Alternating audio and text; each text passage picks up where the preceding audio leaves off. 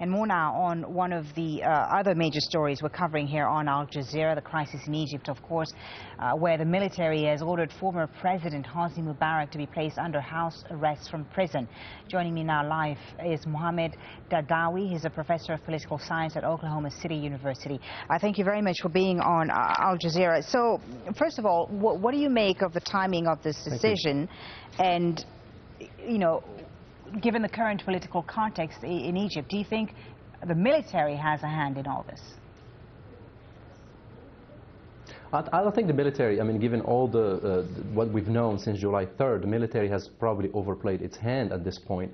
I think this is clearly ill-timed, I think even by those apologists for the military in Egypt. I think it's devastating, especially for the January 25th uprising, and from the very beginning we didn't think this was a transformational revolution, because it was orchestrated. What's happened since July 3rd and with the coup, orchestrated in order to wrestle authority from the Muslim Brotherhood and to appease the Egyptian street by co-opted liberal secular elements in an act of dissonance, and in order to control the outcome of the transition in Egypt. But I think this is a major military blunder that would probably test that odd alliance that the military has with liberal secular elements in Egypt of Tamarrud and April 6th movement. As you say, many anti-Mubarak people sided and applauded the military's decision to depose Mohamed Morsi and crack down on the Muslim Brotherhood.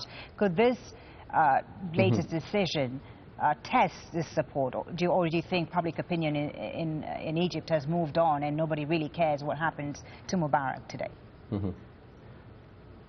Well, what's strange right now, we haven't heard much from the so-called liberal seculars in Egypt, except for Ahmed Maher of April 6th. I think I saw some what he termed as a shock at the news of this mild incarceration of Mubarak, moving him from prison to house arrest.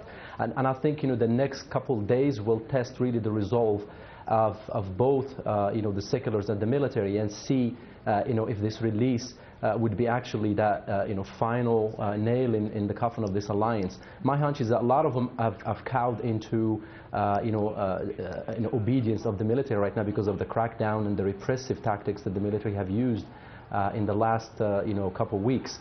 But I think this is tremendous I think news in the context that it would change probably dynamics of that particular alliance between the two. And I think the more concern that I think we have is the fear of violence, that this thing could get out of hand given the fragile security situation and state now in Egypt. Not fear of violence from the Muslim Brotherhood, because I think they've shown a great deal of frankly of decision in terms of in the face of violence, but from fringe elements in the Muslim Brotherhood. And we've heard about the Sinai Peninsula incident and so on.